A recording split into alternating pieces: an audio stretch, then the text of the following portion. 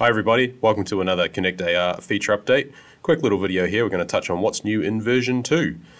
So the first really headline feature is the new 3D scan app. So this app is available for any iOS Pro devices which include a LiDAR sensor, and that actually lets you take your Connect AR application out in the field and capture the 3D environment. You can do this by simply opening the app, tapping on the LiDAR button down the bottom there, and then you can just start panning around and capturing the real world. It's almost like painting the scene, and it will capture a point cloud. Now that point cloud can be georeferenced if you're working with your markers on site, and you'll be able to pull that directly down from Trimble Connect in a LAS format. That file can then be brought into whatever point cloud software you usually work with, where you can use it to inspect or document your job site. So the next thing to talk about is actually not a feature in Connect AR, but is actually a big upgrade to our support for Navisworks that we offer in Trimble Connect. So a lot of our Connect AR users are working with Navisworks.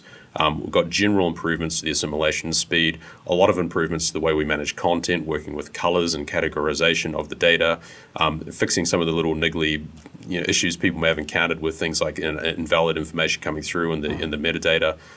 All of that is going to be available in the next release of Trimble Connect Desktop. Back to Trimble Connect AR now, we've had some general improvements to model load times and also some specific optimizations designed to really target high-end devices working with highly complex data sets.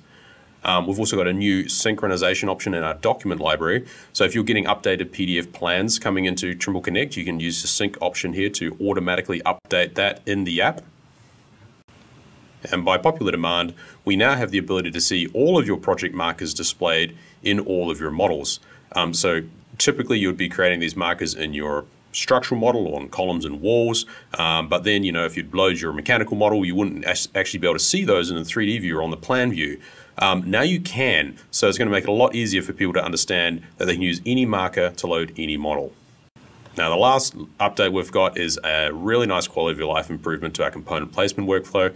Now when you're searching for the assembly, you can actually start to just type in the assembly ID and it will autocomplete, and you can just tap on that drop down list to select your component. So major quality of life improvement there.